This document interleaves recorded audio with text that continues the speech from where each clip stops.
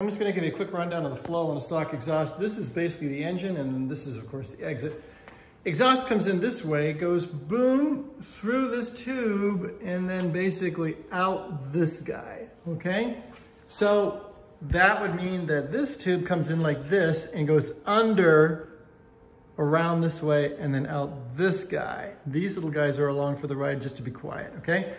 The thing that's disturbing to me is this X pipe right here. Not only is this just a cheap stamped piece of shit, like, you know, stamped metal, but I don't like the fact that exhaust goes this way, because they have to mix it together because it's a push-rod V8 in order to get even pulses.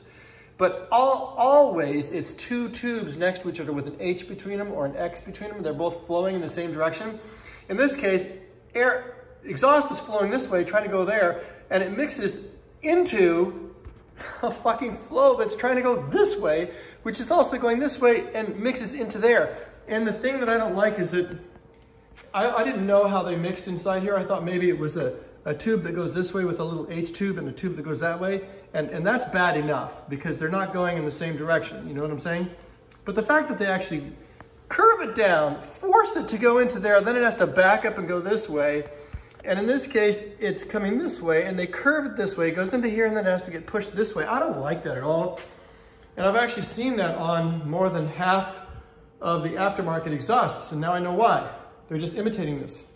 Now, what do the third-party guys do? They come in and then they actually just curve around like this and go the other way. This guy comes in and they curve around and go this way, and then they join the two together.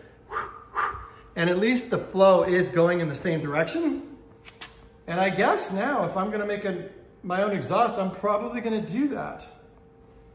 Because this is just bullshit.